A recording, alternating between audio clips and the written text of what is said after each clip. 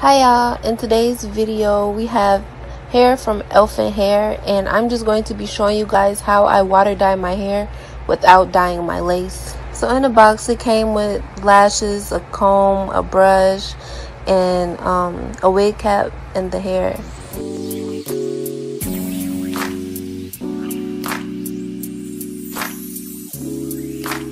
This is me taking the hair out the pack, and this hair is really long. This is a 28-inch wig.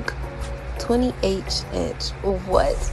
This is a 28-inch wig, and I'm just showing you guys how it comes. Like, look at it. It was very, make sure that your wig is very secure on your head. It came with all of these adjustable straps and everything, which is great. I love it.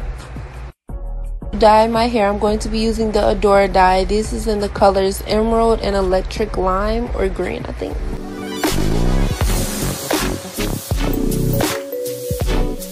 So this is how the hair looks air dried. You know, I went on ahead, let it dry. And so now I'm just about to show you the lace.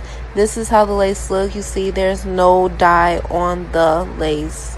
So this is me just spraying the hair down with some oil, and then I'm going to be straightening the whole wig. This is how it looks straightened. It came out so pretty. Like, look at that. So yeah, this is how it looks all flat iron.